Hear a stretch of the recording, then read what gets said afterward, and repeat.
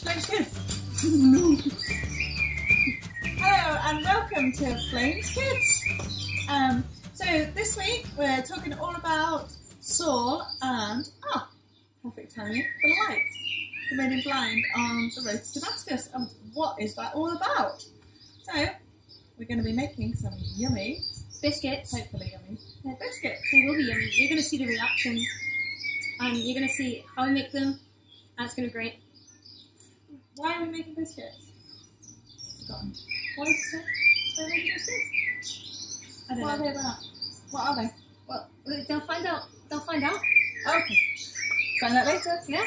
Let's go. Come on, Yeah, let's go. Let's go make them. Let's go. So, let's start at the beginning. Let's start with the story and find out why we're making biscuits and what it's all about. Shall we find out from the Bible? Mm-hmm. Yeah? Are you ready for a story? Mm-hmm. So, this is what happened. So, this is in Acts 9, verse 1 to 19. So, I'll be telling you a little bit and reading a bit too. So, it's about a man called Saul, and he made some bad choices, didn't he? Because he was killing people who were following Jesus. That's not nice, is it? No. It's about making some bad choices. He thought he was following God the right way. And did he put them in jail? He did, yeah, he did. And he wasn't very nice to them. So No. he was doing some bad things. And they said, you stay in jail. Yeah, so it wasn't nice, was it? And that wasn't nice talking. No. So then, and he got some letters to take to Damascus so that he could get even more people into trouble. Yeah. So he was doing some bad things. Mm-hmm. So then, I don't want him to kill me. No. Because you're my mummy. Yeah. Let's see what happened, shall we? Mm-hmm. As Saul was coming near the city of Damascus, suddenly there was a bright light from the sky that flashed all around him. It's amazing, isn't it? He fell to the ground and heard a voice saying to me, Saul, Saul, why are you persecuting me? Why are you being not very nice to me? Who are you, Lord? He asked. I am Jesus, whom you are persecuting, the voice said. But get up and go into the city, where you will be told what you must do. So Jesus spoke to him on the road. A bright light. So we did a bright light with a biscuit, didn't we? We made some bright light biscuits. And the men who were travelling with Saul had stopped, not saying a word. They heard the voice, but couldn't see anyone. Saul got up from the ground and opened his eyes, but he couldn't see anything.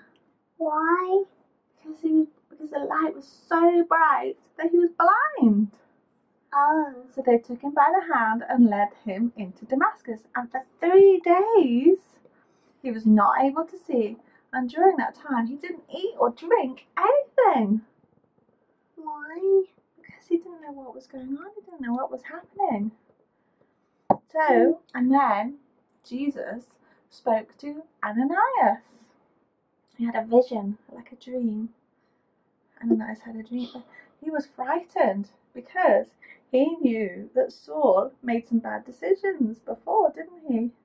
And Saul had done some bad things, and Ananias knew that.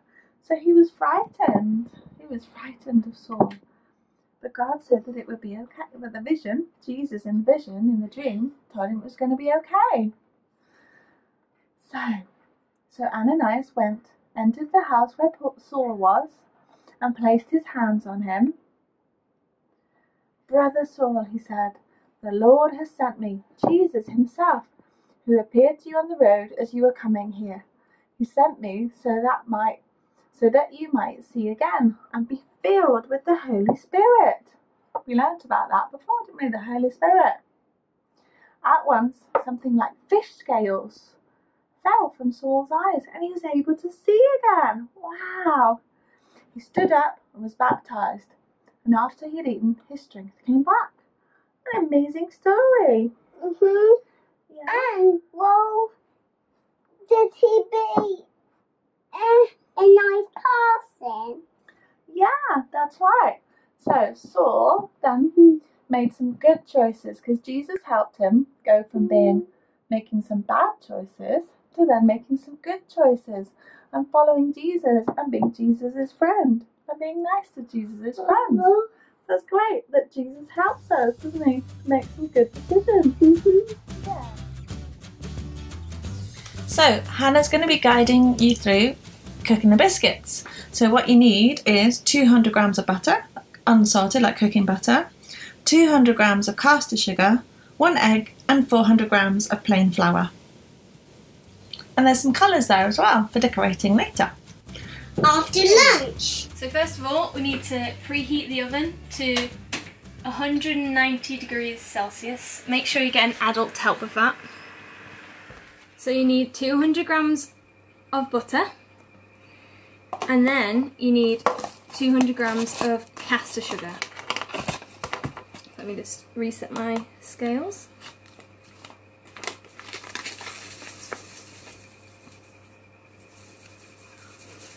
So then you need to cream the butter and the sugar together, so then it's light and fluffy and it all together.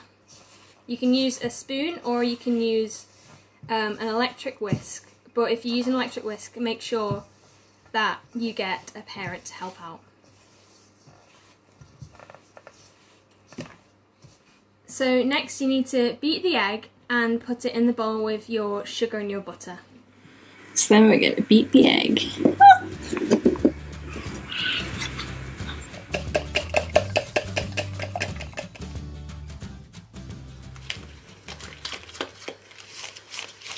Next, you need to add your 400 grams of flour to your bowl. So next, you need to mix it together until a dough forms. Again, you can use the hand mixer or you can use a spoon, whatever's easiest. It's just spilling everywhere. So when your flour and your mix is combined, then you need to go and wash your hands again, and you use your hands to gather the dough together into a ball.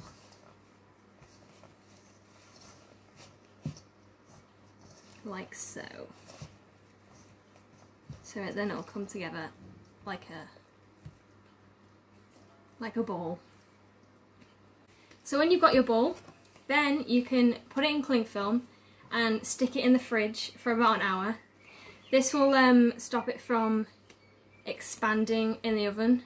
So if you're doing quite detailed cutter things, then it will stop them from going all splodgy. So yeah, in the fridge in an hour, cling film. So now you've got your dough out the fridge, my trusty assistant Chantal has put in some flour in the shaker for me.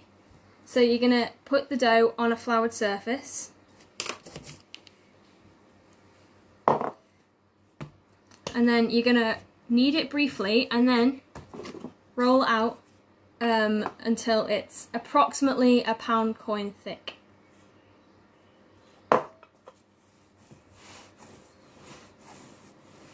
Oops.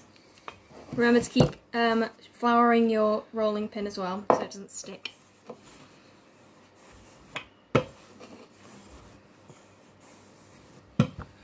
So we're going to do two different types of Saul as a little man. We're going to do one when he's grumpy and being mean to Christians, and then we're going to do another when he's blind, when he's seen the light.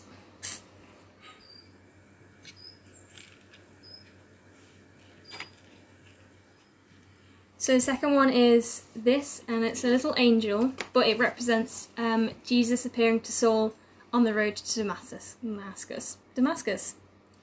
So this is a round one, and on it we're going to put icing as the rays of light that blinded Saul. So this one is a heart cutter, and it represents Jesus' love. So now you're going to get a grown-up to help you, and you're going to transfer them from the counter to a baking sheet. And yeah, you need to be very careful. That's why I need a grown-up to help you.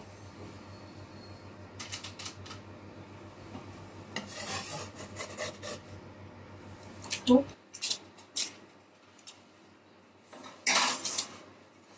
Careful, Hannah.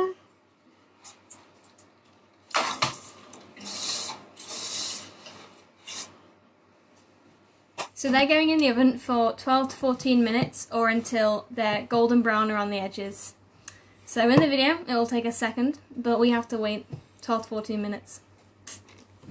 So you need to take them out of the oven and put them on a cooling rack so that when they're completely cool, then we can put the icing on. So now your biscuits are out of the oven and completely cool, we are ready to decorate them. So here I've got a selection of different coloured icing. Some different bowls. I've got white and I've got yellow. That's for the sunray one. And I've just coloured it with normal food colouring. So first we're going to do Saul when he's on his way to Damascus. And he's very grumpy and very mean. So we're going to give him some eyebrows. Oh dear, okay. Yep, he's very mean. So he's got see that? And now we're going to do Saul when he's been blinded. So he's going to have white eyes because he can't see anymore.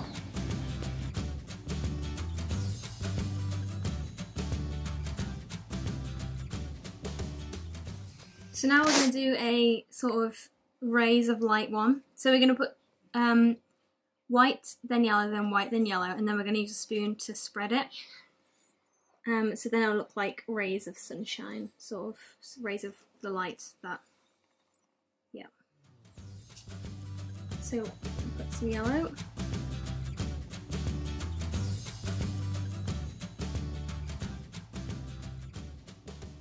So now we're going to do the angel, or the light that appeared to Saul on his way to Damascus.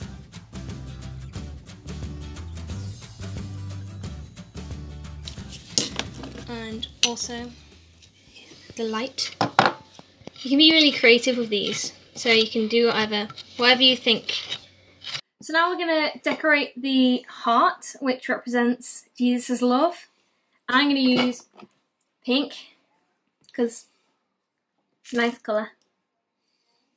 And you can be completely creative with this one. You can be creative with all of them. But I'm going to do some swirls, because you can do what you want. Oh.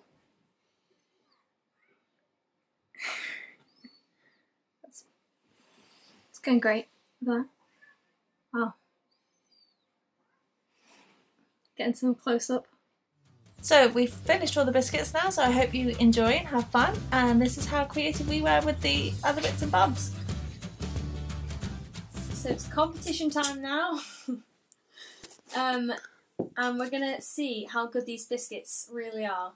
So Rick and Matilde are gonna they're gonna have a taste of the biscuits, and you have to guess which reaction is real. Yeah, do our taste test.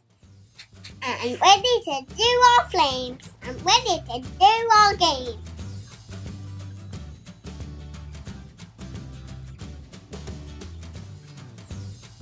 So Matty, what do you think of the biscuit? You gonna try it?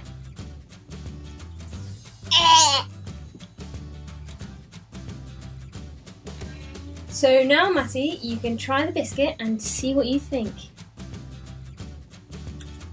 I like it. You try the biscuit and see what you think. I like it.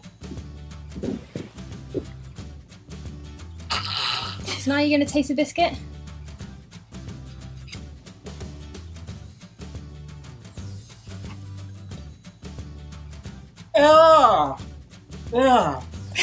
Yeah. So now it's ready for your taste test, Dad. Thank you. Yep.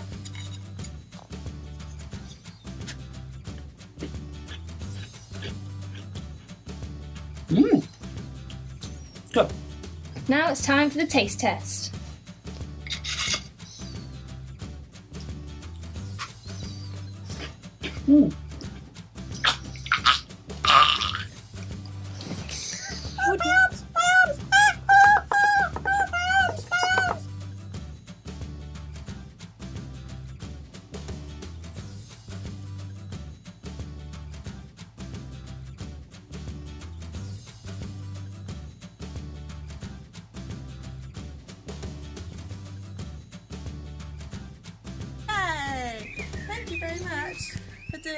for joining us for Flames Kids. So it's nearly time to say goodbye. But before we do, we're going to pray because that's really important, isn't it? Pray and talk to God. So I just want to thank you, God, for the story of Saul that we've been learning about. And I pray that you'll help us, when you fill us with your Holy Spirit, that you help us make good decisions rather than bad decisions, so we can follow you, Jesus.